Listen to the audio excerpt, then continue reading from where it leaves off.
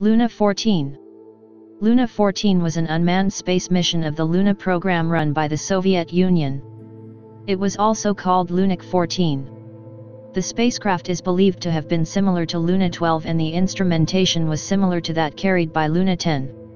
It provided data for studies of the interaction of the Earth and lunar masses, the lunar gravitational field, the propagation and stability of radio communications to the spacecraft at different orbital positions, solar-charged particles and cosmic rays, and the motion of the Moon.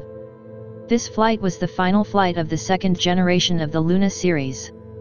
Luna 14 successfully entered lunar orbit at 1925 UT on April 10, 1968. Initial orbital parameters were 160 × 870 km at 42 degrees inclination.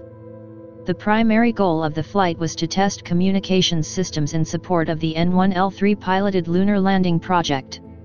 Ground tracking of the spacecraft's orbit also allowed controllers to accurately map lunar gravitational anomalies in order to predict trajectories of future lunar missions such as those of the LOC and LK lunar landing vehicles.